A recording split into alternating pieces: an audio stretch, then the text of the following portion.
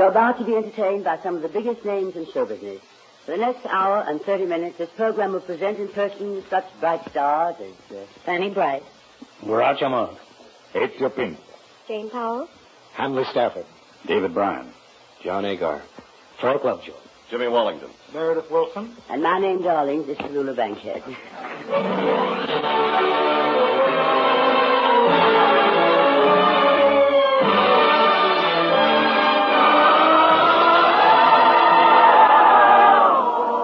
The National Broadcasting Company presents The Big Show. So listen, America, the curtain of America. We're going to keep our lips full of stars. The Big Show. 90 minutes with the most scintillating personalities in the entertainment world, brought to you this Sunday and every Sunday at the same time as the Sunday feature of 5-Show Festival, NBC's star-studded 5-night-a-week program extravaganza. Tonight's Big Show is presenting such top-flight stars as Franny Brice, Groucho Marx, Ezio, Jane Powell, Hanley, Stafford, David Bryan, John Agar, Frank Lovejoy, and Meredith Wilson. And here is your hostess, the glamorous, unpredictable Tallulah Bankhead.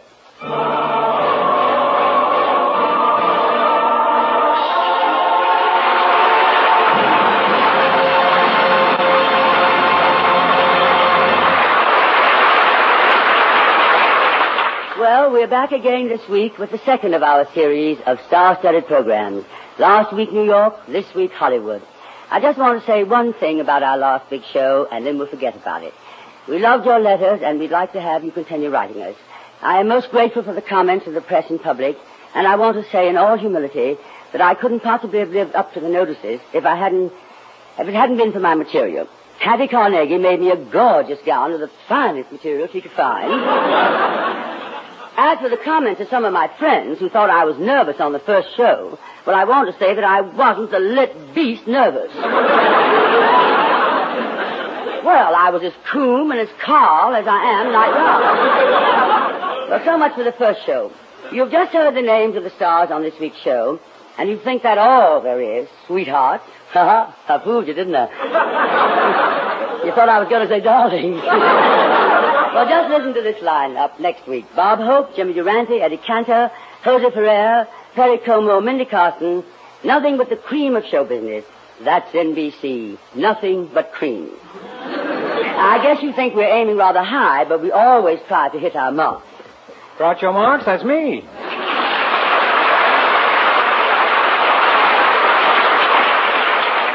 Well, look who's here. Hello, who are you? Groucho Marx. You're Groucho Marx? I always thought I was Groucho Marx. Oh, come now, I'm not Groucho. You know who I am, don't you? I'll take a wild guess. Chico? No, sweetheart. Topo? No, darling. Am I warm? No, darling. You know, I've had that same complaint lately from all women. My name is Tallulah. A phony name if I ever heard one. Tallulah Bankhead Groucho. Oh, Tallulah Bankhead Groucho. Oh, you tickle me. That's a date. What are you doing after the show? I have a dinner engagement. You believe in short engagements? I have an appointment after the show. What are you doing during the show?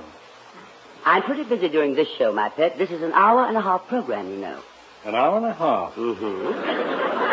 That's a rather odd figure, isn't it? Well, yes. And speaking of odd figures, what are you doing after the show? Well, darling, I'm having a man for dinner. That's the main course. What are you having for Well, we're going to Ciro's for dinner. We're having pheasant under glass. You wouldn't consider a peasant under glasses, huh? Now, look here, my sweet. I'm getting a little bit fed up. And you haven't eaten that dinner yet. Oh, what's the use? You're incorrigible. I'll accept that, but who are you? I'm a fan of yours, Groucho, and I've always adored you. How can you say that? We haven't even been out together. So what are you doing after the show? I told you I'm busy. How about before the show? Before the show, I had a malted milk. You mind if I join you? I'm trying to tell you as gently as I can. I can't see you before, during, or after the show. Well, now that you've given me the brush, how about you and me going out and painting the town red? And you're just the one to do it, aren't you, Carl? Carl, I'm Groucho Marx. And now, if you don't mind, I'd like to go on with the show. Go right ahead. Ladies and gentlemen, we have so many stars on our program. Tallulah. I used to know a Pullman car named Tallulah.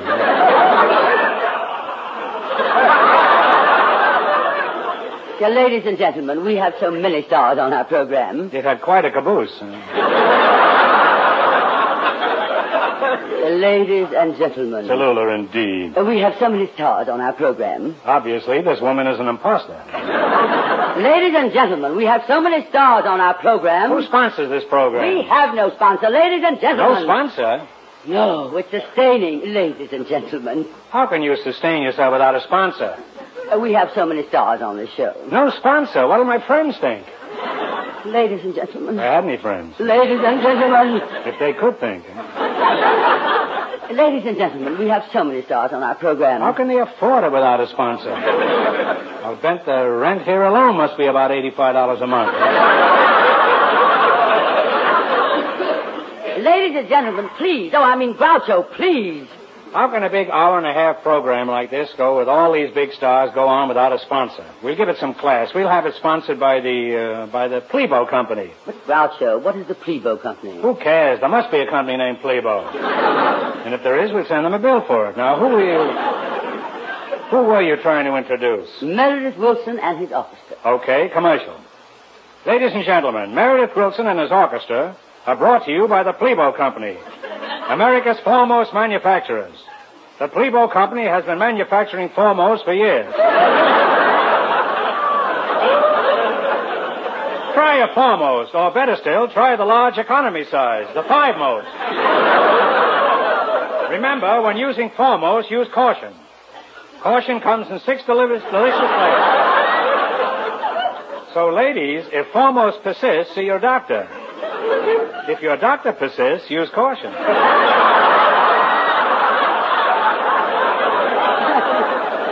And now Meredith Wilson's orchestra plays Stardust, and I want to talk to you, darling. I remember you when you were one of the 4 Mills brothers.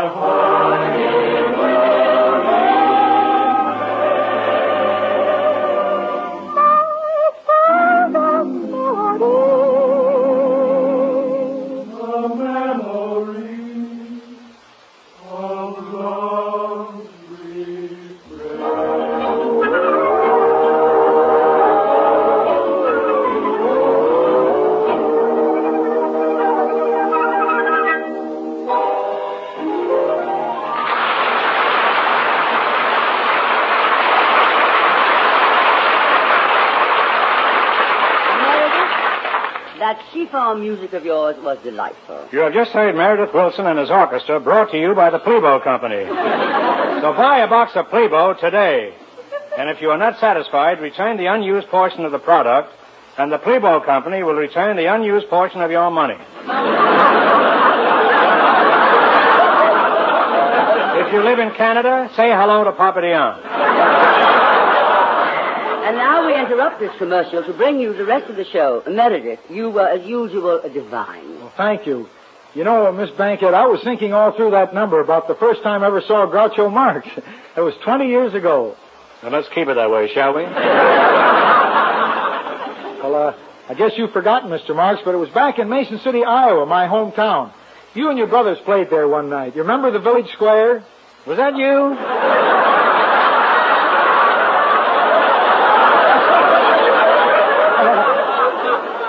Well, I'm glad to see you again, Meredith. Meredith, sweet, we have a big show to do here. Well, I just wanted to tell Mr. Marx about a funny thing that happened when Mr. Marx played there that night. I went to see him with my girl. I was never with your girl. I must have been Harpo. No, you don't understand. I was with my girl. And I was with Harpo? No, you don't understand. I came to see your show with my girl. Your girl was in my show? Groucho, will you please let him get on with that nauseating little story?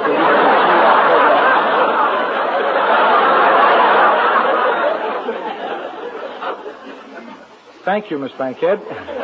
Because a very funny thing happened that night when I came to the show with my girl. Her name was Renee. She later became Mrs. Wilson. That's very funny. Groucho, there's nothing funny about it, and you know it. I know it, and you know it, but does he know it? Oh, if you think that's funny, wait till I get to the funny part. You'll notify us when you get to it, won't you? A postcard will do. Oh, I'll telegraph. I'm sure you will.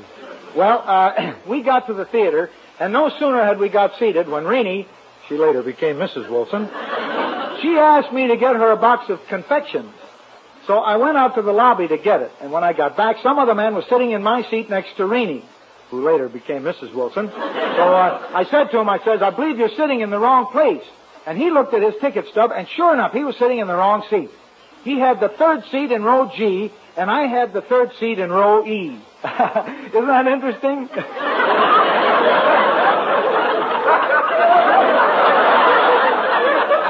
You know, Mrs. Wilson and I often have a good laugh about this when we think of it.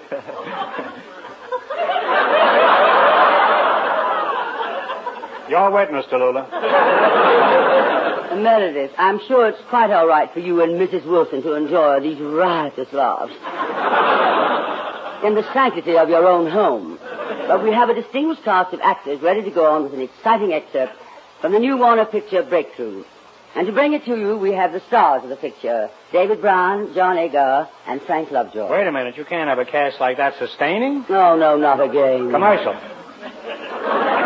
This program is brought to you by the Plebo Company, makers of that famous after-dinner motor oil. 50 years ago today, the Plebo Company opened its doors to the public. And today, just as it was 50 years ago, is November 12th. Plebo will serve you efficiently. It'll serve you promptly. Try Plebo. It'll serve you right.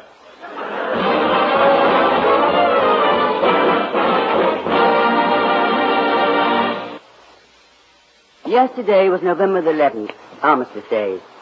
Today, lest we forget, may the same thoughts and memories be with us. For the story of World War II, the story of all history, is the story of men. You knew the men. They came from your family, your street, your town. Warner Brothers, in their new film Breakthrough, have brought to the screen with great power a portrait of men at war. Here are David Brown as Captain Hale, John Agar as young Lieutenant Joe Mallory, and Frank Lovejoy as Sergeant Bell.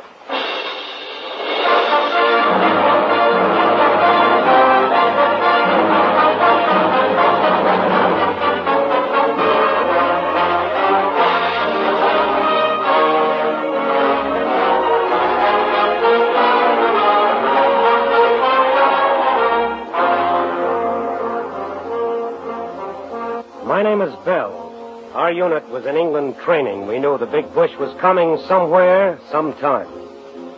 But in the middle of the big war, there was a little war. A war of nerves between Captain Hale and Shaved-Tail Lieutenant Joe Mallory. Lieutenant Mallory reporting, sir. Well, I suppose you think you're a hero for saving Finley's life today in battle practice.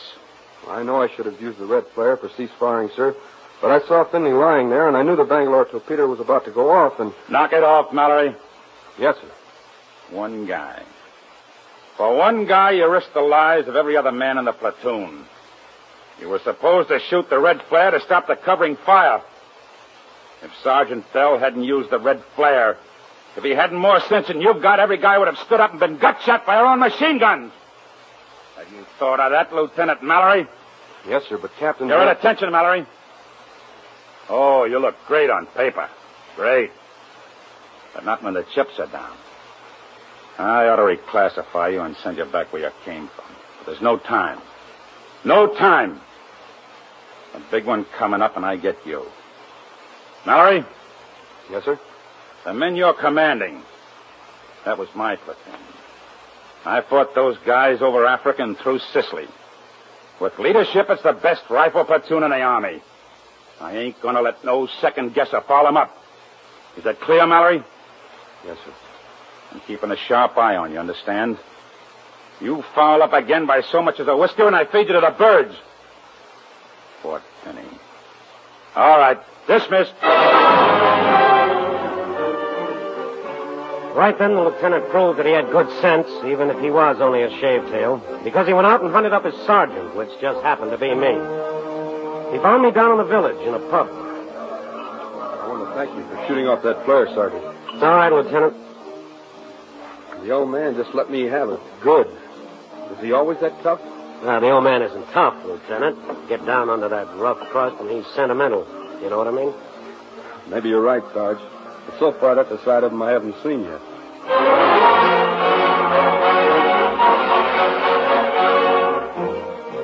And the lieutenant didn't see that side of Captain Hale for some time. It was a lot later than any of us thought, and the old man got rougher. That's the way things went, real rough, right up until May 30th, 1944. And then, no more training. They told us they were going to give us a little ocean trip. Yep, right across the channel to France. All hands said watch on condition 1. All hands said watch on condition 1. What's the matter, Lieutenant? You scared? Yes, sir, Captain Hale. It's just that I... Don't apologize. So am I. You? After all the battles you've been in? Lieutenant, you're sort of scared because you don't know what it's going to be like. I know what it's going to be like, and I'm plenty scared. There's only one thing I can tell you. Yes, sir? 5 minutes after you hit the beach, you'll be a veteran.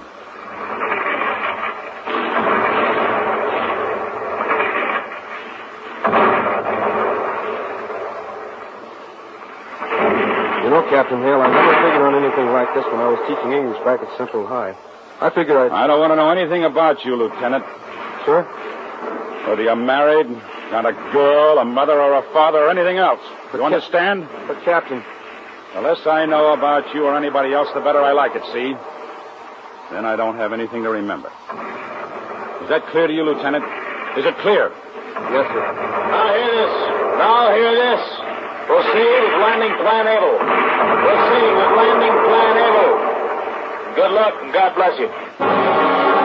So they set us down on a section of Omaha Beach called Easy Red, and they said to us, fellas, Easy Red is all yours if you can take it. Well, we took Easy Red, and it was red all right after we got there. But it wasn't easy.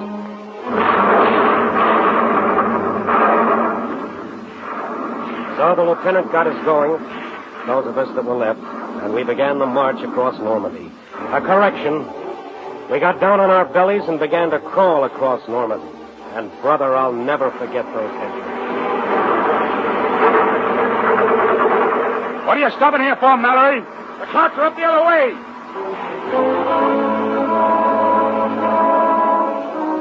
And then one day we got it real dirty, those of us that were left. The oldest man in our platoon was 35. He was married and he had 2 kids back in the States.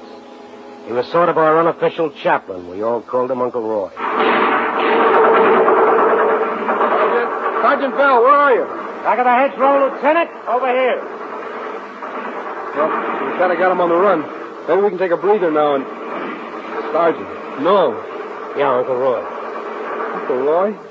Anybody else? Me, you, Sergeant, but Uncle Roy. Want me to get his personal effects? I'll get him. All right. Look, a little piece of shrapnel went right through his wallet, into the picture of his wife and kid.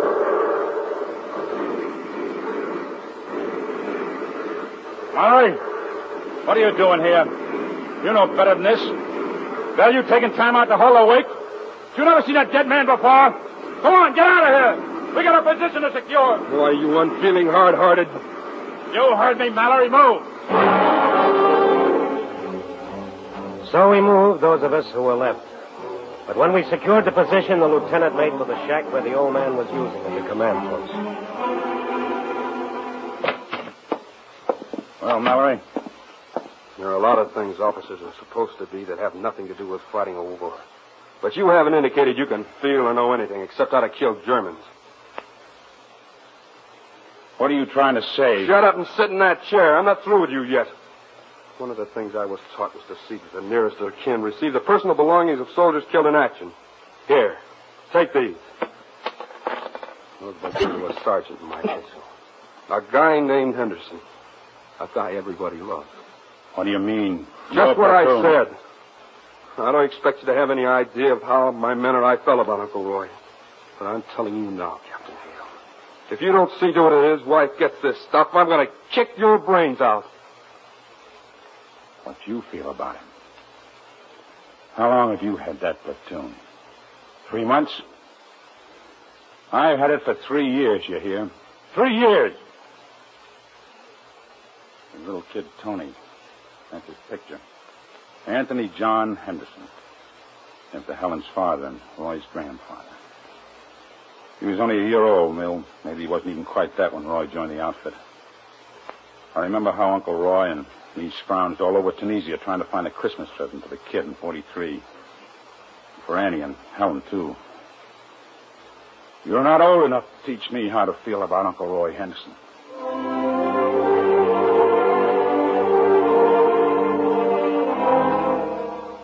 Well, finally, even the Army had to admit that our outfit had it, those of us who were left. They took us to a rear area for rest and replacements. I happened to be in battalion headquarters the day they told Captain Hale he was promoted to major. But they didn't kid the old man, not even by that much. He knew he was being kicked upstairs. Don't sit there looking so dumb, Mallory. If you got nothing to say, go over to the USO hut. Sounds like they're having a good time over there. I just don't understand it, Captain. I mean, Major. It's in plain Army English. I'm relieved of command, and you've got it. Congratulations. But why? I'll never be as good as you. Oh, yes, you will. If you live long enough. I look all right to you, Mallory? Well, sure, of course. Well, I'm not. I'm a loony, Joe. I'm a battle psycho. I've made so many decisions, I'm afraid to make decisions anymore. So I'm a bad risk. A bad company commander. But another promotion. And it means no more decisions. It's the way I got the company, Joe, in North Africa, right after Kasserine Pass. Murray Fraser was my CO then. He lost 2 full platoons. Only mine and Wendell's were left, and not much of us. It was at a battalion meeting, and Murray began to cry, see? Not loud or anything. Just crying. Well, I've never done any crying, Joe. You'll be a good company commander. But I want to give you some advice. Don't get to know your men, Joe. It's knowing them. Knowing what they are and what they want to be. All about their wives and their sweethearts. That's the stuff that wrecks you, Joe. That's when if they bleed, then you bleed. And if they die, a little piece of you dies, too. That's the puzzle, Joe.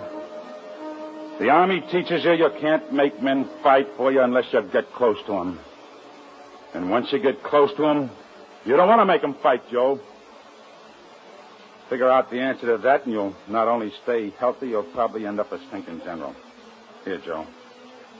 There ain't no stores around here where you can buy these silver bars, so here. That's the one I wore at Kasserine Pass. Okay. That's all. You'll be moving up for another big push soon, so get out of here and have a good time. Well, that's the Army. And sure enough, 2 or 3 days and we're ready to move up. And sure enough, we get us a brand new shape. Lieutenant Johnson reporting for duty, sir. You were supposed to have been here yesterday. I know, sir, but I took the wrong road. And so you got lost. Well, that's fine, Lieutenant Johnson, just fine. I suppose you're straight out of OCS at Benning. Yes, sir. They're really shipping him out of there fast now. I was only allowed a 24-hour pass to see my wife in New York before the... Knock it off. Yes, sir. Remember this, and don't make me repeat it. As far as I'm concerned, you can forget the family history. Sir, I only... You're in attention, Johnson. Yes, sir. If you're as good under fire as you are on paper, we'll get along. If you're not, I'll reclassify you and ship you back to a repo depot. That clear? Yes, sir. We're moving up tonight, so I'd better tell you a few things. You're getting the best rifle platoon in the Army. My platoon. Give them good leadership and they'll fight for you. And they'll die for you. And they won't let you down. But I'll have my eye on you. And if you foul up by so much as a whisker, just once, understand? So help me, I'll feed you to the birds. Fort Vince. All right, dismiss.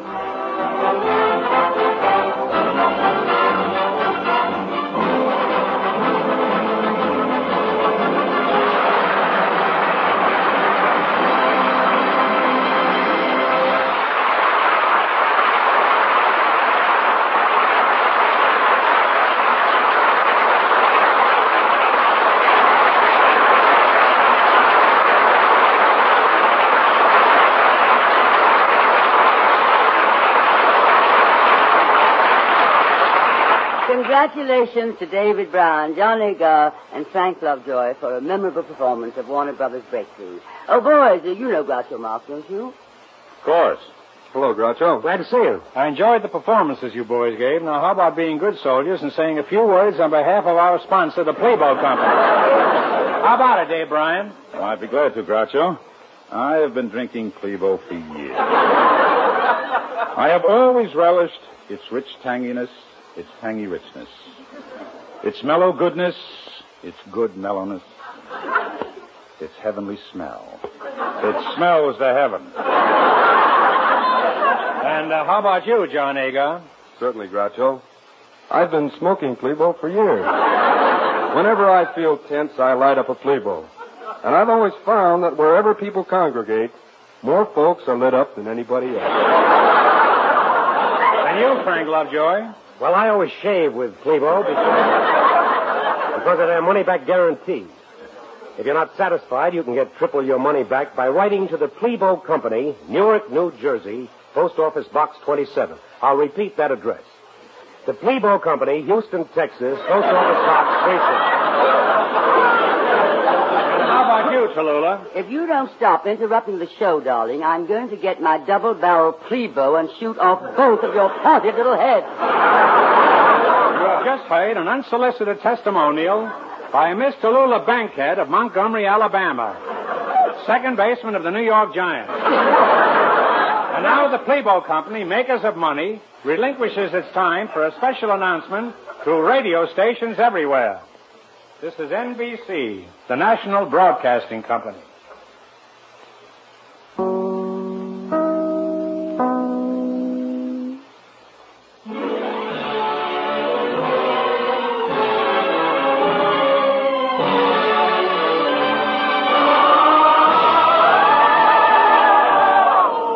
The Big Show.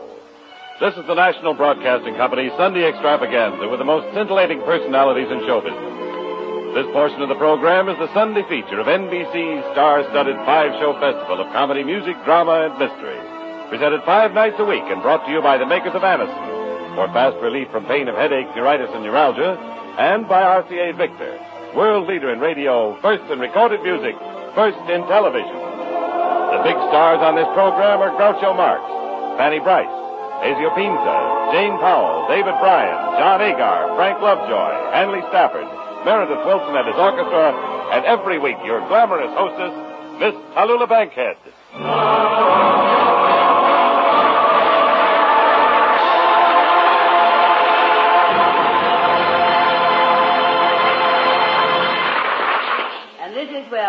my kicks out of being mistress of ceremonies on this show. Because by arrangement with Metro Goldwyn Mayer, producers of The Miniver Story, starring Greer Garson and Walter Pidgeon, I'm about to introduce a man who brought a new kind of romance to Broadway. Not the typical musical comedy youth with padded shoulders and the you can be taller than she is shoes. Here was the kind of romantic singer who would appeal to us girls who were more mature. Oh, I beg your pardon, I mean to you girls who are more mature. Of course, you know who I mean, darling. A star of the Metropolitan Opera, a star of South Pacific, and now a star of MGM.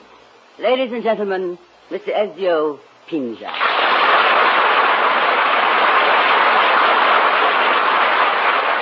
Good evening, Miss Bankett. Good?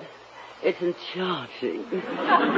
What a career you've had, Mr. Pina. Or should I say careers? Opera, musical comedy, RCA records, and now motion pictures. And you've only begun. Why, you'll be going on forever. Oh, not me, Miss Bankett. I am going to retire when I reach 40. I'm going to retire when I reach 30.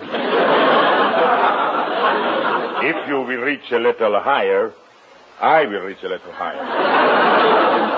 All right, then, darling, when I reach 31. All right, when I reach 41. Well, stop staring at me. 32. 42. 33. 43. 32. 44. 31. 45. 30. Tallulah, one of us is reaching in the wrong direction. Oh, well, let's not play that silly little game anymore, Ezio. I understand that in your new picture, Mr. Imperium, you sing to Lana Turner. But would you sing now to me? Well, yes, I could. Well, I don't like the way you said that. Darling. Excuse the word darling. If you sing them to Lana, why can't you sing them to me? Would it make that much difference? Oh, no, of course not. Except that Lana is so much shorter than you are. Oh, thank you, Ezio. Under the circumstances, that's the sweetest thing you could have said to me. And now, Ezio, would you sing my very favorite number, and I really mean this, September Song?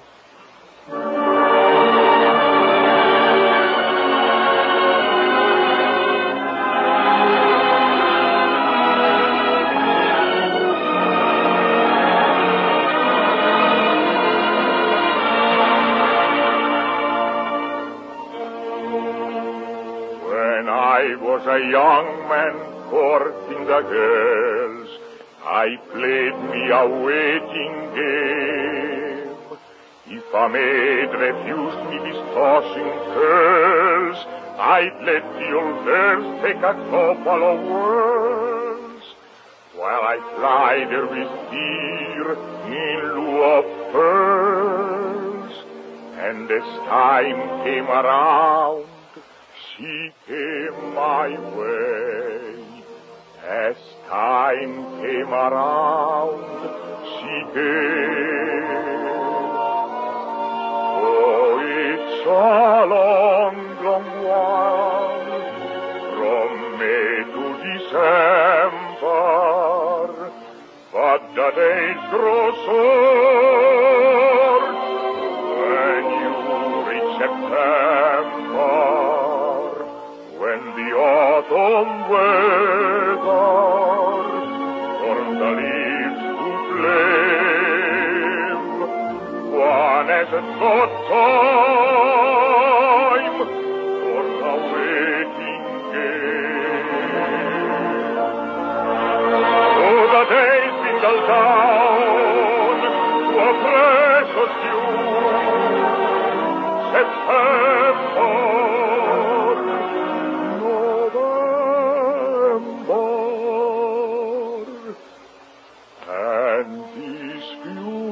Precious days I'll spend with you. This precious day I'll spend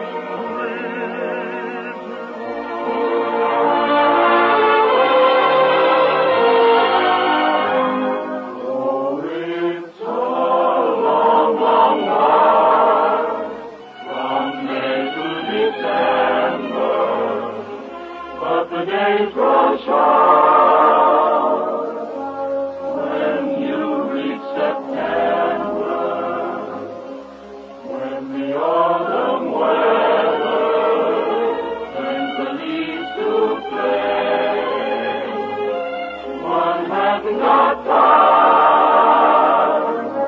for the waiting game.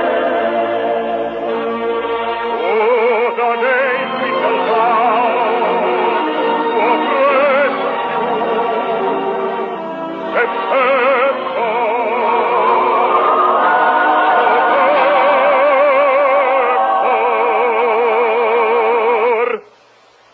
And these few precious days I'll spend with you.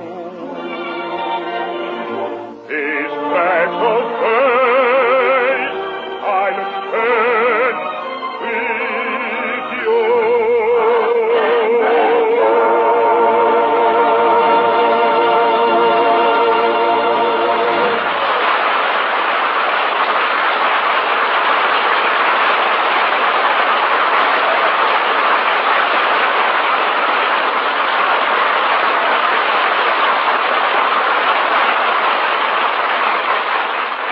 Bravo, Ezio Pinza, bravo. Thank you. Yes, bravo, and not only bravo, but Chico and Harpo. Oh, Mr. Pinza, do you know Groucho Marx? Groucho Marx? What a peculiar name.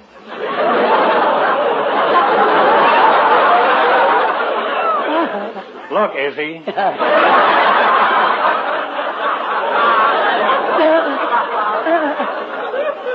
Don't you feel a little peculiar singing on a program that hasn't got a sponsor? Let me give you a commercial. The Plebo Company... Groucho, darling, we happen to have a sponsor now. Oh, you mean there is a Plebo Company and they called up? Oh, no, Groucho, but there is a Whitehall Pharmaceutical Company, makers of Anacin. And they have a message of interest to everybody. You mean a brief message. That's what they always say. We now bring you a brief message from our sponsor. Arrive safely. Let her follow. Well, this message I have is a brief message, but it is important. If you suffer from the pains of a headache, we urge you to try the remarkable product this program features, Anacin. Anacin is like a doctor's prescription. That is, Anacin contains not just one, but a combination of medically proven active ingredients. The relief these tablets bring is not only effective, but often incredibly fast. Many of you I know first discovered Anacin through your own dentist or physician. But if you have not yet used Anacin, we urge you to try these tablets the next time you're in pain from a headache, neuritis, or neuralgia. You will be delighted with the results. Try Anacin on this guarantee. If the first few tablets do not give you all the relief you want as fast as you want it, return the unused portion, and your money will be refunded. You can get Anacin at any drug counter. It's spelled Anacin. Easy-to-take Anacin tablets come in handy boxes of 12 and 30 and economical family-size bottles of 50 and 100.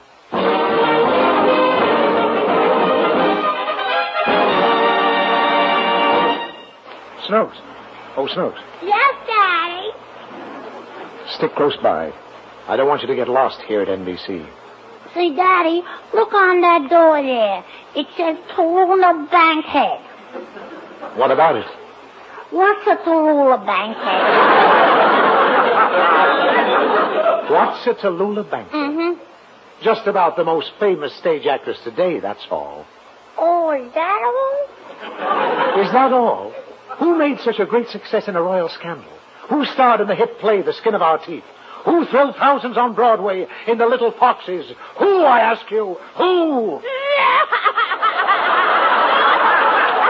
Well, what are you crying about?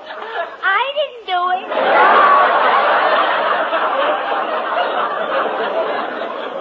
I know you didn't. Tallulah Bankhead did. Why, when she's on a stage, nobody can even come close to her. And when she delivers a speech, audiences don't dare breathe. You mean even her best friends won't tell her? Oh, stop. I mean that she's so good she's without an equal. What an actress. When she plays a love scene with a leading man, how she carries off a part. Or which part of him does she carry on? Don't be silly. Gee, I'd like to be an actress when I grow up. Oh, that's ridiculous. You're not pretty enough. You mean I'm ugly?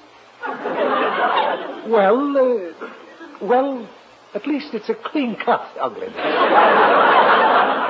Look, stay here a minute. We're supposed to be contestants on Groucho Marx's quiz show. I better check up about it. Be back soon. All right, Daddy. I don't care what Daddy says. I'm going to be an actress when I grow up. Like Tallulah Bankhead. Say, I know what I'll do. While Daddy's gone, I'll knock on her door, and I'll ask her how to get to be one. Yeah. Come in.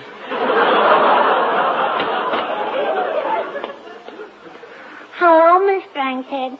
Can I ask you something?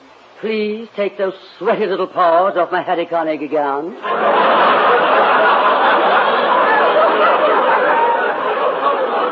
Or I'll slug you one. Gee, you wouldn't hit a little girl, would you? No, but if you're as obnoxious as you look, I may boot you one. Well, get over with it. What have you got on your chest? Nothing. I told you I was a little girl.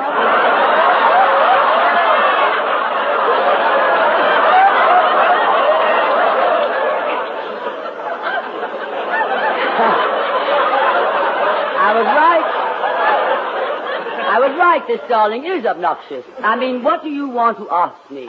Well, how can I get to be a big actress like you? Don't be ridiculous, my dear. No one can be like me. Sometimes I even have trouble. If that's all that's worrying you, goodbye, darling. Well, I want to be an actress when I grow up. No, are you going to grow up? Yeah. I should think you'd be discouraged enough already. Gee, maybe Daddy is right. I guess I am too ugly to be an actress. Your father told you that? Yeah. Why, the nerve of the man. But that's what they told me. That's what my father told me when I was a kid. It really soured me. Yeah, it sure has. I meant at the time. Well, now, don't you believe it, darling. You can be an actress if you want. You're not ugly. Yes, I am. Even you said so before. And it's true. At parties, boys never call me in for kissing games. They don't like me. Oh, boys, what do they know? They know they don't like me. I'm ugly. Yes, I am. Darling, as much as I hate to let my good side come out, let me tell you something. Now, you're not ugly. Well, not for the stage, anyway. You see, for the stage, there are many different kinds of beauty. Now, for instance, there's a delicate beauty. Of course, that's not your kind. And then there's an exotic beauty.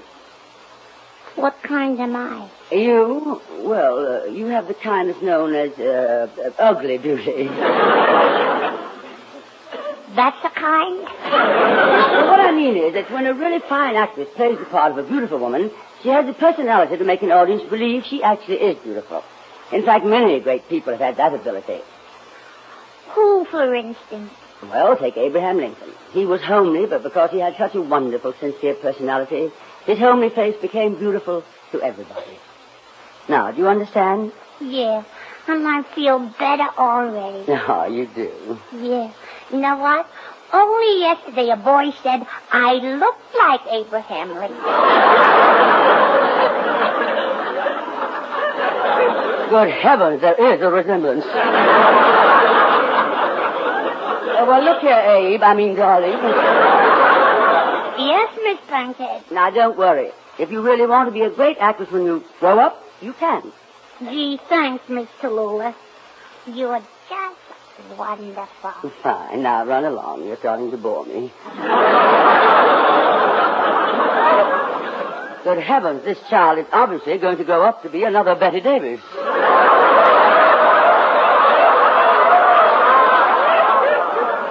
Oh, Snooks, there you are. Gee, it's Daddy. I'm sorry if she bothered you, Miss Bankhead. Ain't she wonderful, Daddy? And isn't that a beautiful dress she's wearing? Yes. Isn't it? And it's so soft and silky. Take those sweaty paws off my Hattie Conninger gown. I mean you, Daddy. I beg your pardon. I'm sorry. Well, come on, Snooks. I really do hope we haven't bothered you, Miss Bankhead. But we heard that Groucho Marx is going to do his quiz program on this show tonight. Oh, that comes a little later in the program. Oh, well, come on, Snooks. We'll wait over here. Say goodbye to Miss Bankhead and tell her you're sorry you bothered her. And for heaven's sake, pull up your garters. Goodbye, Miss Bankhead, and I'm sorry I bothered you. And for heaven's sake, pull up your garters. Coming, darling.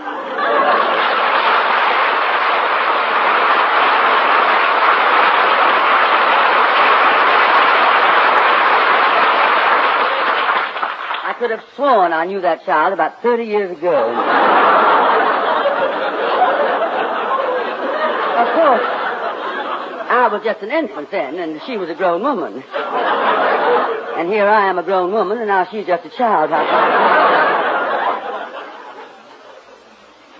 Hey, you know who I just saw out there? Fanny Ward. Groucho, that's Franny Brice, and that man with her was Hanley Stafford, her father. Fanny Brice's father is Hanley Stafford? Well, he's not really her father. She's his ward. That's what I said, Fanny Ward. And speaking of Fanny, what's Pinza doing sitting around in his dressing room?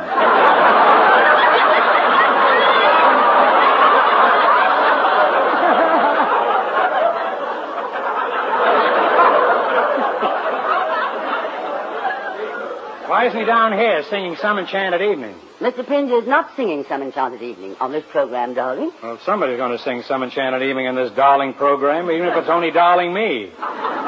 Wilson with 2 L's. How about a darling chorus?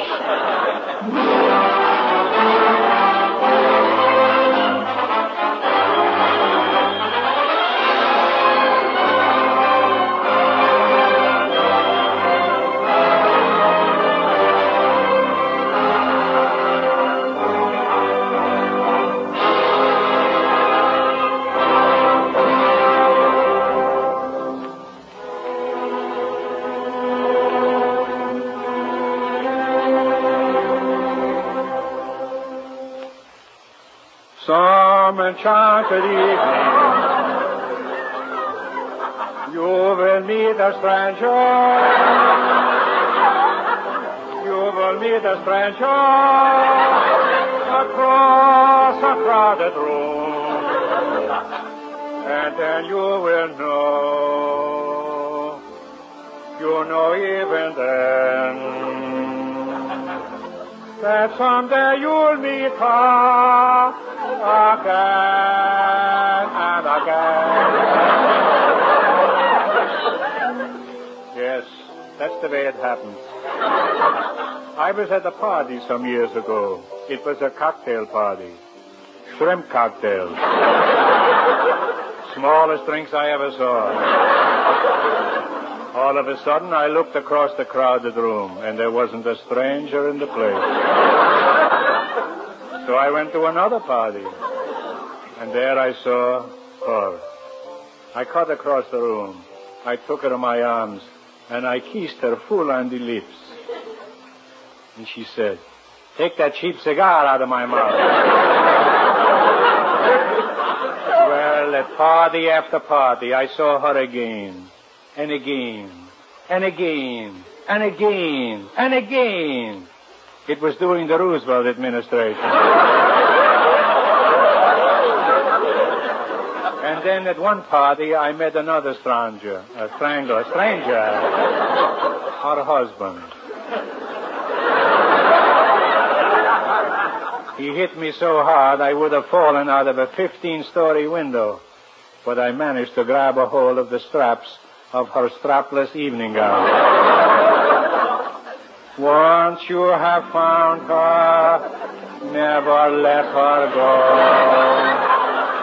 Once you have found her, never let her go.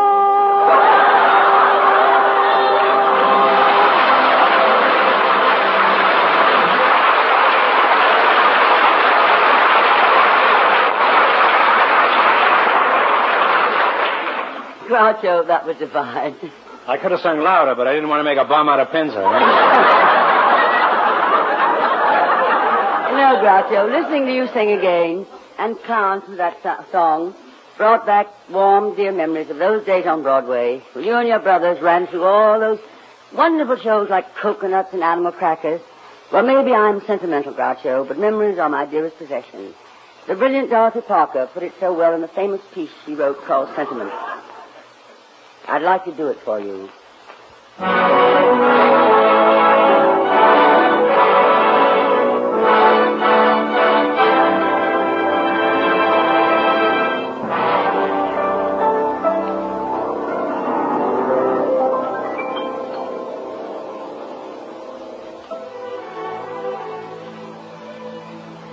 Somewhere on the tip of your heart, in the shadow of memory's tomb, is a vision of somebody you once loved, or somebody who loved you. An image that can return to haunt you day and night. Perhaps you remember how it feels, or perhaps you may be feeling it now.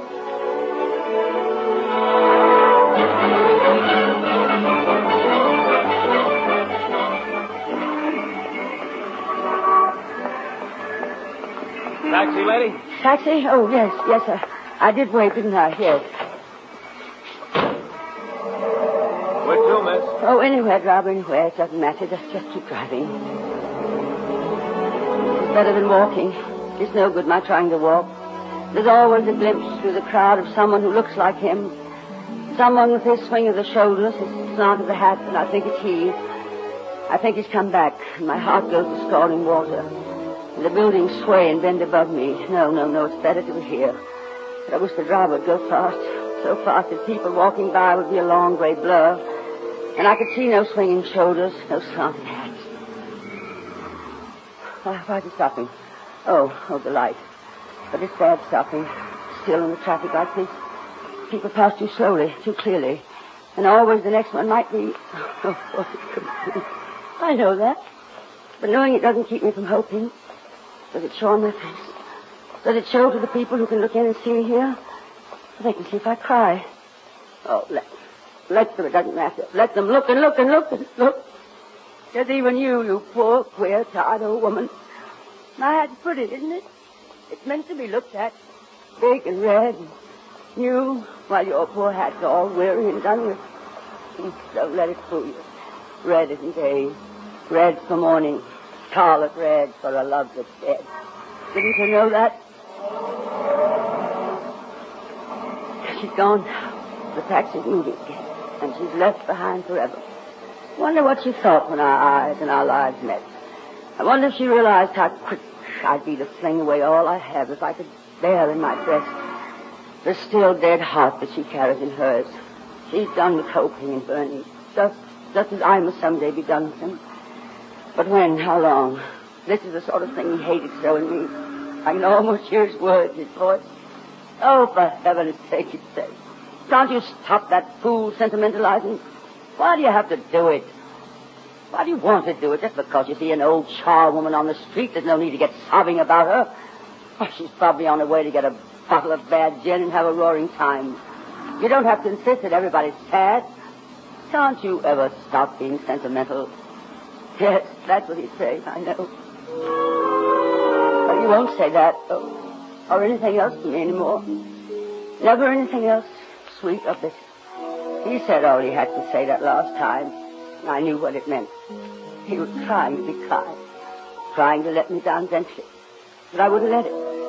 I wanted him to suffer a little, too. He said, of course I'm coming back. Don't go making a national tragedy of it. Nothing to cry about. I'll be back. I'm not going away forever. But I knew because that wasn't the moment he left me. He left me long before that. He was far away then and he didn't know it. But I knew it. I knew it then and I know it now. He's gone away and he won't come back. He's gone away and he'll never come back. He'll never come back. Listen to the wheels hanging on and on and on. That's sentimental, I suppose. I wonder why it's so wrong to be sentimental. Why it's wrong to have feelings. Why do they keep telling me to stop mooning, telling me to forget it? Who's right and who's wrong and who decides? How can I be like them when he's always with me, he and all his beauty and cruelty? Forget it. Oh, sure, it's easy. Don't think of him, that's all. Yeah, don't think of him. Don't breathe either.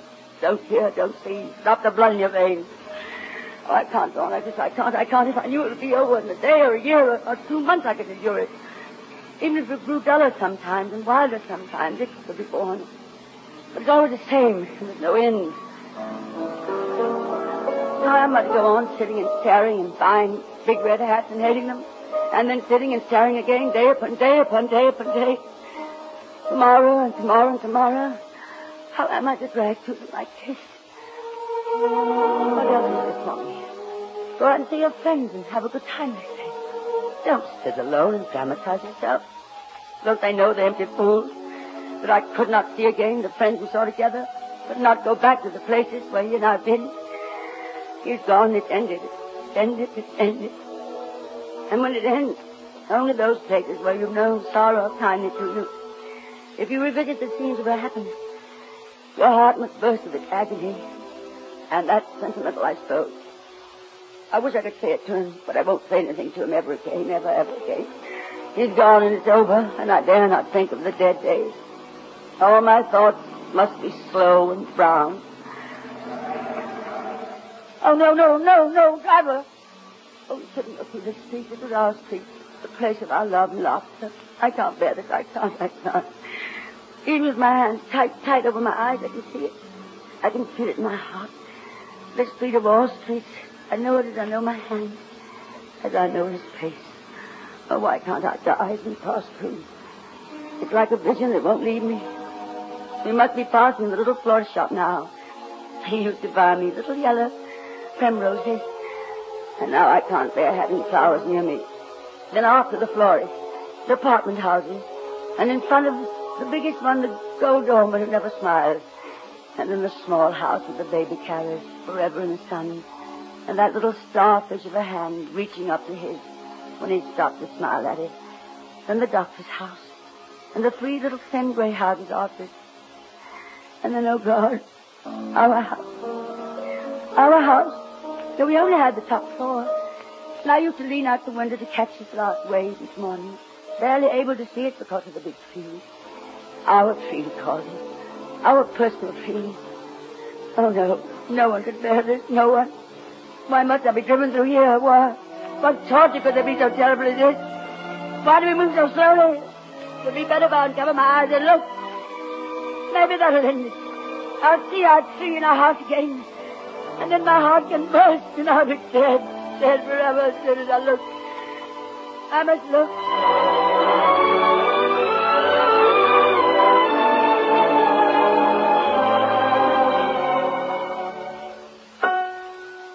But the tree is gone. It's gone. And they've cut down our tree. Our tree. Where are the apartment houses? Where's the florist shop in our house? Where's our house? Where, driver? What street is it? 66. Oh, nothing. I'm sorry. Thank you, driver. I thought it was 63rd.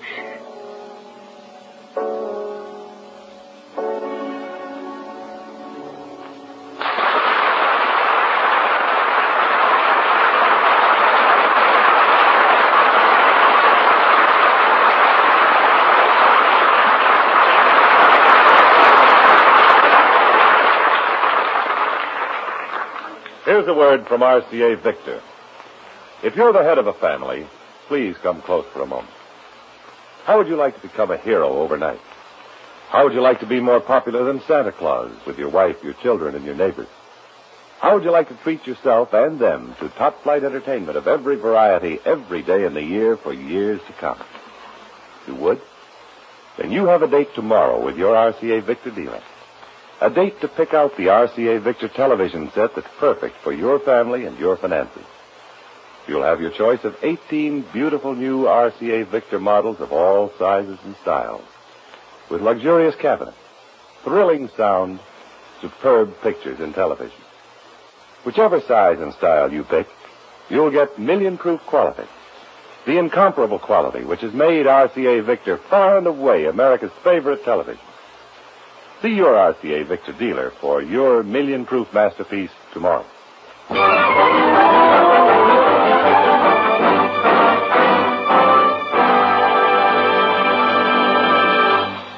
And now, ladies and gentlemen, I want you to meet Metro-Goldwyn-Mayer's beautiful and talented young singing star, Miss Jane Powell.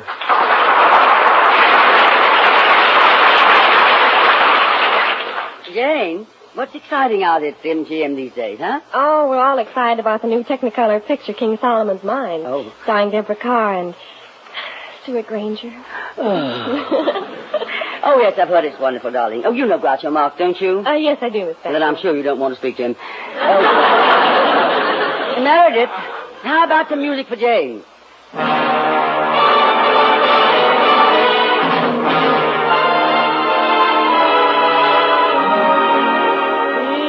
It's a most unusual day. Feel like throwing my worries away. As an old Navy-born Californian would say, it's a most unusual day. There's a most unusual sky. Not a sign of a cloud passing by. And if I want to sing, throw my heart in the ring. It's a most unusual day. There are people meeting people. There is sunshine everywhere. There are people grieving people. And a feeling of spring in the air. It's the most unusual time. I keep feeling my temperature climb. If my heart won't behave in the usual way, well, there's only one thing to say. It's the most unusual, most unusual day. There are people meeting people. There is sunshine everywhere. There are people greeting people. And a feeling of spring in the air. It's the most unusual time. I keep feeling my temperature climb. If my heart won't behave in the usual way, there's only one thing to say. It's the most unusual. The most unusual.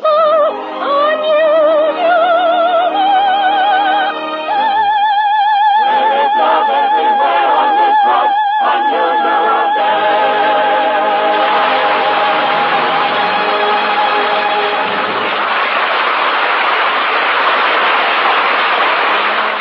Bravo, Miss Powell, bravo.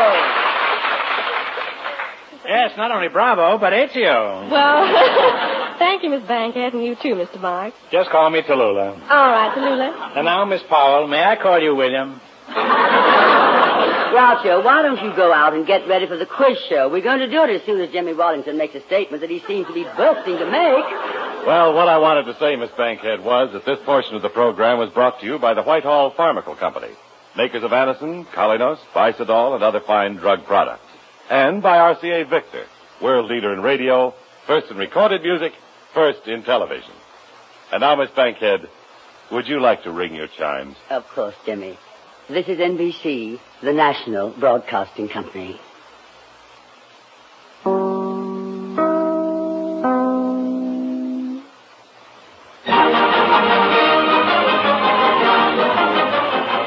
You Bet Your Life, starring radio's funniest quizmaster. And here he is, the one and only, there used to be four, Groucho Marx.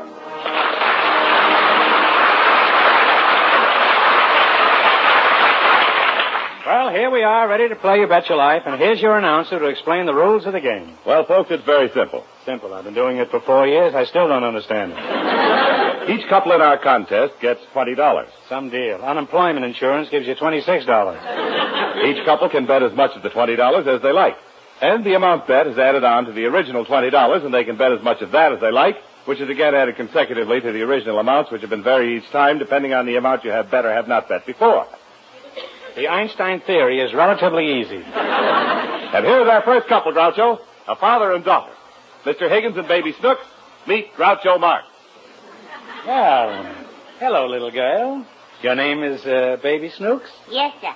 Are you a good little girl? Yes, sir. And this is your father? Yes, sir. Hello. Hello, Mr. Higgins. I want to welcome you to You Bet Your Life. Wait a minute, mister. Where's my money? Money? What money? I answered 3 questions, and you didn't pay me any money yet.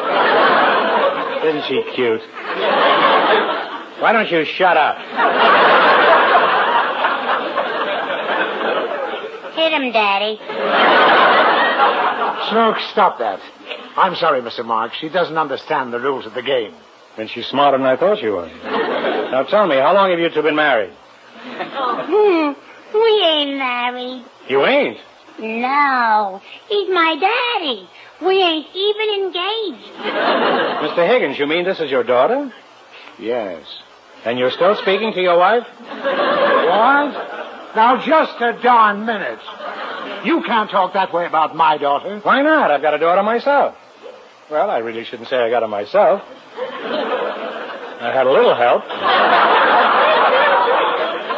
Yes, we can't ignore our wives, can we? No, but I have no respect for a man who doesn't try. Daddy. What? Bend down. I gotta whisper something. All right. What? Now, why couldn't you think of that when we were still in the hall? I wasn't thirsty.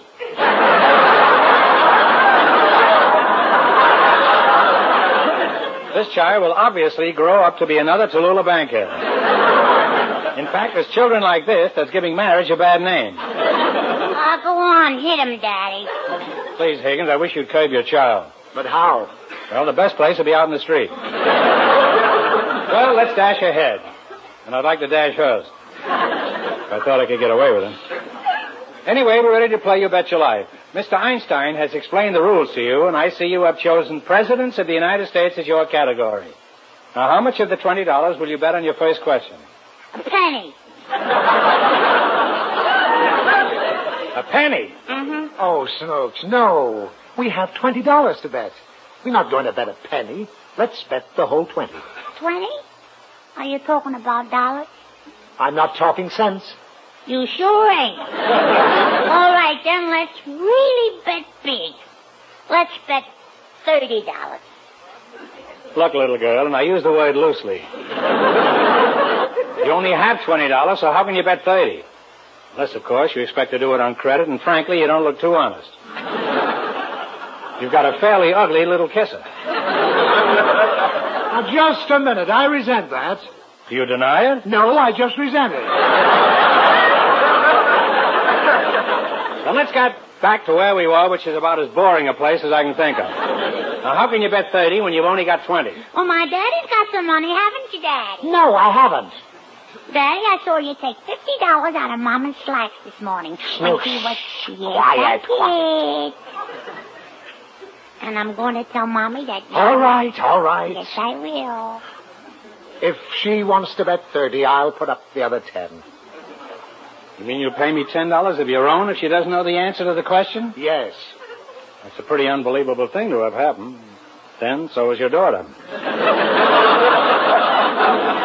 Well, anyway, here's the question for $30.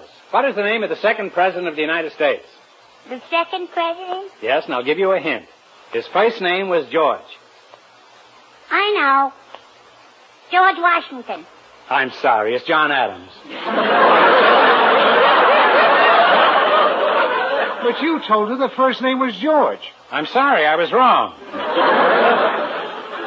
Now you owe me $10.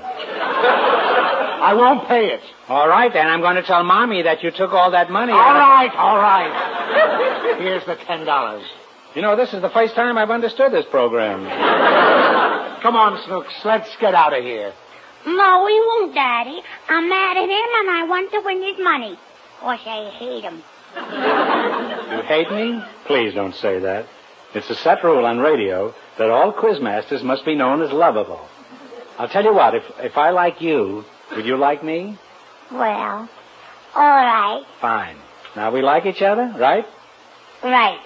But you know something? What? I liked you better when I hated you. Well, I don't really care if people hate me as long as they think I'm lovable. Now, where were we? Well, we want to bet you some more money. My daddy still got $40 left. Snooks, no. But I saw you take it out of Mommy's pocket.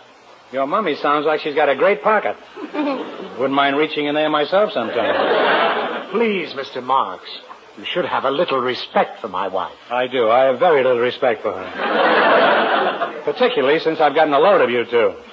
Now, let's proceed. All right. I want to ask you a question, and we'll bet $40. Snooks! Oh, you're going to ask me a question? Yes, I am. And I'll bet you $40. Little does she know that I have her in my power. For I am the master of the quiz, and soon I shall have all her money. Are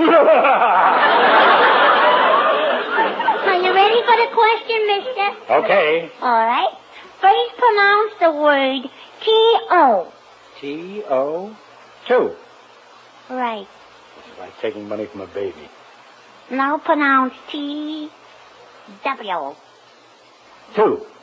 Now pronounce the second day of the week. Second day of the week. Just a moment. Now, this is the one with the catch in it. She wants me to say Tuesday. But the correct way to say it is Tuesday. But I'm sure she always says Tuesday. So if I say Tuesday, she'd say I'm wrong because it's Tuesday.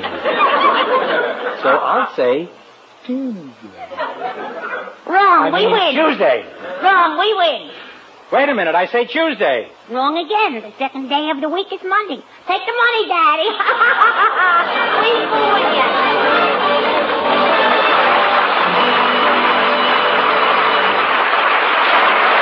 Groucho, our next contestants are an actress and an orchestra leader. Miss Tallulah Bankhead and Mr. Meredith Wilson. Meet Groucho Marx.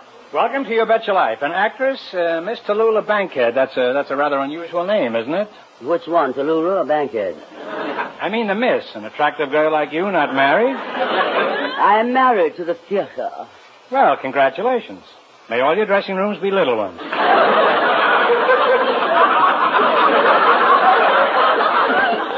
With running water, preferably. That's an Indian I used to know. Are you a movie actress? I'm an actress of the legitimate theater, the theater of Helen Hayes, Lynn Fontanne, Catherine Cornell. Well, we have a few great actresses in the movies, too. Livia de Havilland, Greer Garson, and tell me, when have you seen as great an actress as Betty Davis in All About Eve? Every morning when I brush my teeth.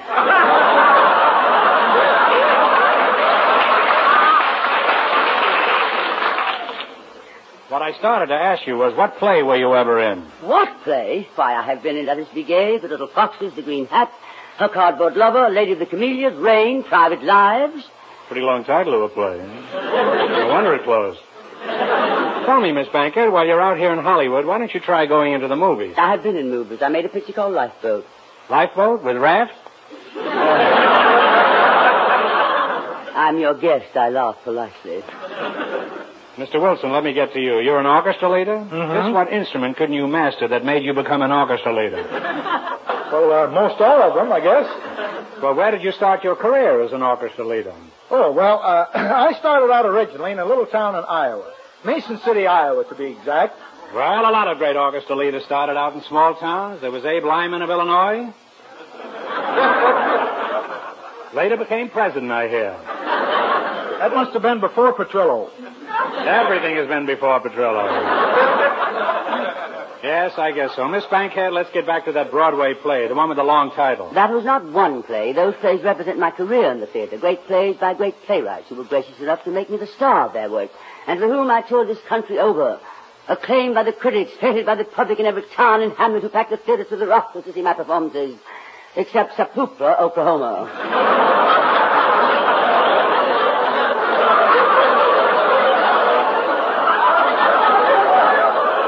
That is certainly a novel pronunciation.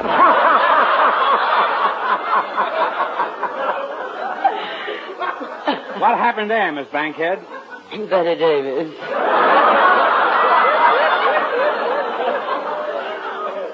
Oh, tell me, Miss Bankhead, do you think I could be an actor in the theater? Anyone can become an actor, I suppose, but it'd be great if one must suffer. I had to wrestle with every part I master. I've had to wrestle with every emotion known to man.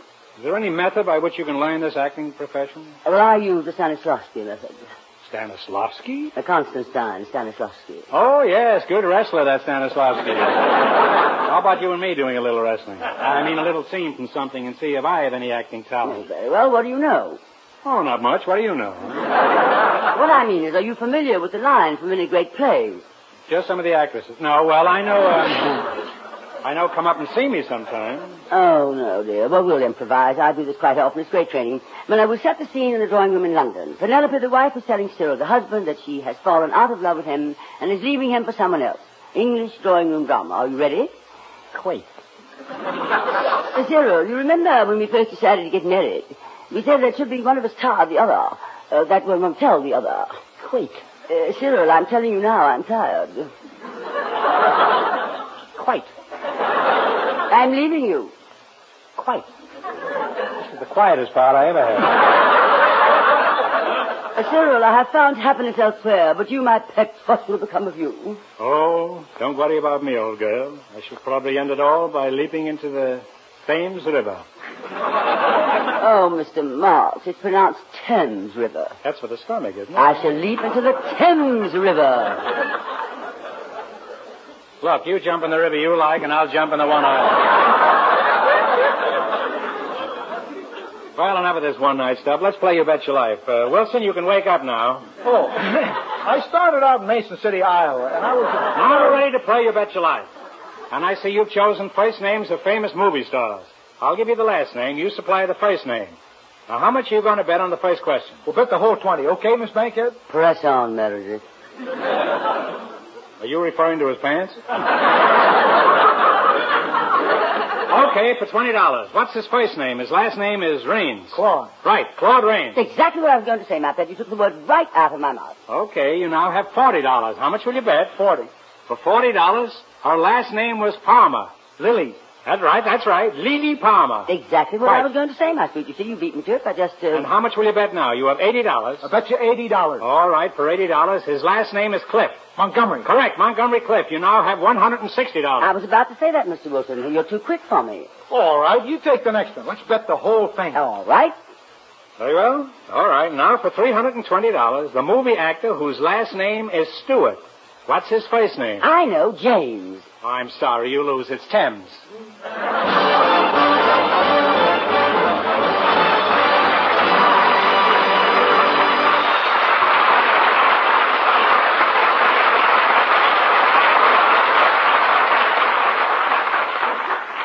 For our next couple, Groucho, we selected from our audience a plantation owner and a young singer, Mr. Ezio Pina, Miss Jane Powell. Folks, beat Groucho Marx. A plantation owner and a young singer. Miss Powell, you're the plantation owner? No, I'm the young singer. I am the plantation owner. Oh, do you plant taters and do you plant cotton? I do. I now pronounce you Old Man River. Now, Miss Powell, what does a pretty girl like you do for a living? I work for MGM. I can't hear you. Would you mind stepping a little closer to the microphone? On second thought, forget the microphone. Just step a little closer to the quizmaster. Well, which is which? Well, the microphone has more holes in the head. Now, Miss Powell, as you know, this is a quiz program. So, what are you doing after the show? I'm busy. Let me put it this way. I can get you into pictures. Oh, I'm already in pictures. Well, let me put it this way. Can you get me into pictures? I am a plantation owner. Haven't you sold that thing yet? Oh, yes. Do you plant taters and do you plant cotton? That's right. Well, them that plants are must soon forgotten. So let's forget about you and get back to Miss Powell. Miss Powell, how old are you? 19. You call that old?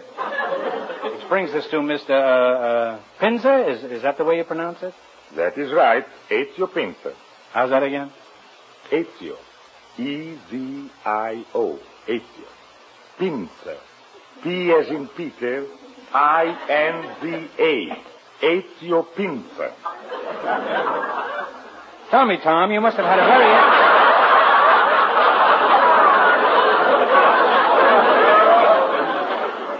You must have had a very interesting background. Now, tell us something about yourself. Don't you think Miss Powell is a beautiful girl? Yes, I do. But I thought you wanted to talk about my background.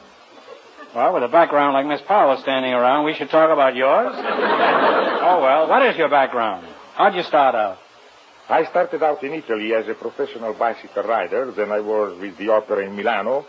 Then I went to the Metropolitan Opera in New York. And then I became plantation owner in South Pacific. Couldn't hold a job, eh? Well, all right now. We're ready to play You Bet Your Life. I see you have chosen songs for your category. Cowards. Now, you have $20 between you to bet. Miss Powell has 17, and Tom, you have 3.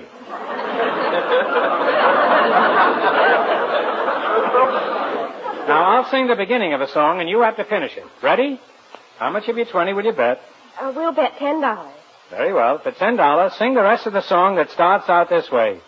1. Is that all you're going to sing of? That's all. 1. And no hint from the audience, please. I know what that is.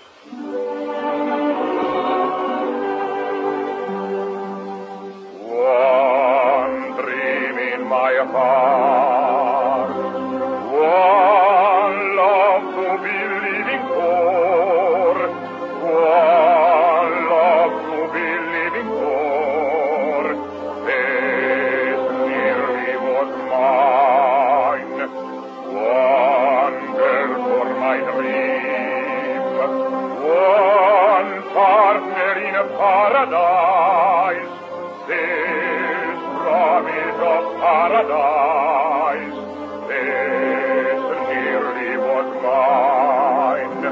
Close to my heart she came, only to fly away, only to fly and say, like the moonlight.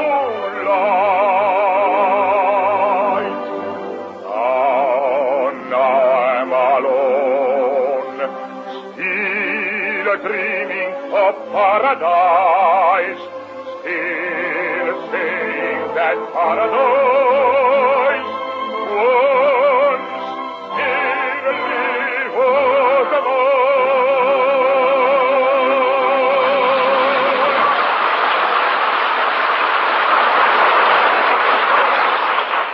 No, I'm sorry, but that's the wrong answer, the song that starts with 1. The song I was thinking of was, Wonder Who's Kissing Her Now. Now you have $10 left. How much of the 10 do you want to bet? All of it. All right, finish the song that starts with, Sweet. Sweet? That's right, Sweet. Oh, I got it. Sweetheart, sweetheart, sweetheart, will you love me ever? Will you remember the day when we were happy in May, my dearest one? Sweetheart, sweetheart, sweetheart, though our paths may sever, through life's lasting ember, will you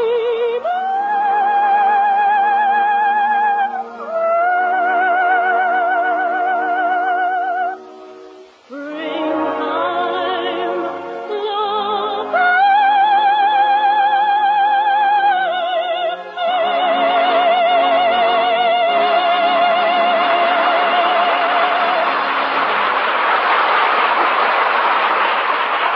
Groucho, come over here. I love you, dearly.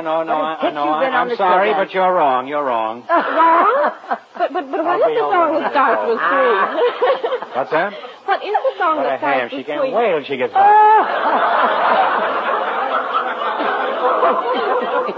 I'm sorry, but you're wrong. I'm going to keep saying that. Wrong? But what is the song that starts with 3? Candy and cake. I'm sorry you lost all your money, but for being such good sports, I'm going to give you each a DeSoto Plymouth car and a lifetime supply of money. Better luck next time.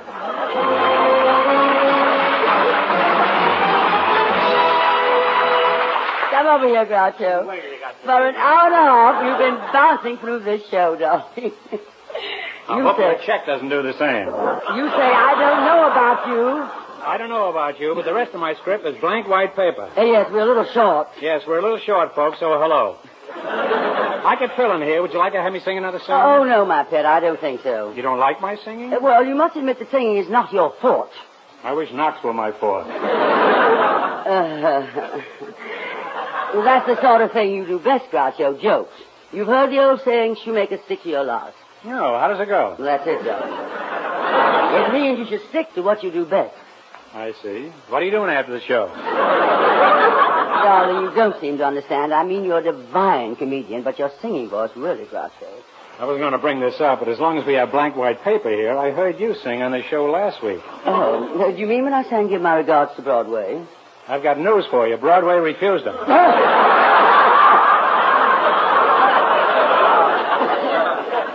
And Herald Square turned him down, too. Now, don't go talking about my voice. How about your voice? Just a minute, Costello.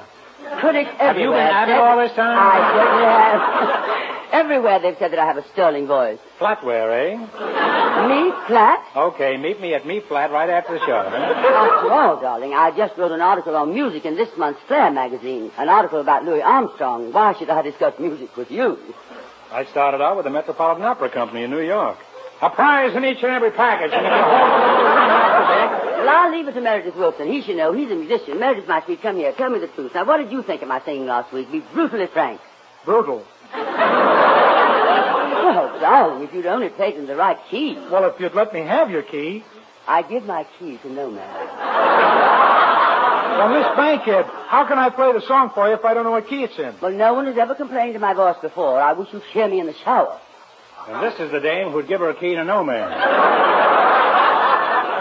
Now, do me a favor, Meredith. Would you ask your orchestra if they would play Give My Regards to Broadway? I want to sing it again right now. Now, just to prove a point to Mr. Marx. Certainly. Gentlemen, would you play Give My Regards to Broadway for Miss Bankhead? She wants to sing it again to prove a point to Mr. Marx. Oh, no. Boy, for me. All right, darling.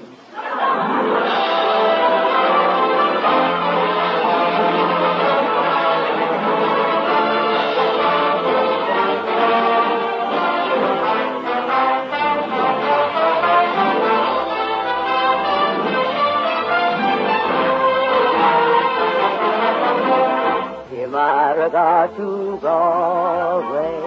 Remember me to Herald Square. Oh, darlings, until next week, when you'll come to see you from the citizen of New York. Groucho Marx appeared tonight through the courtesy of the DeSoto Permasteelers of America. This is NBC, the National Broadcasting Company.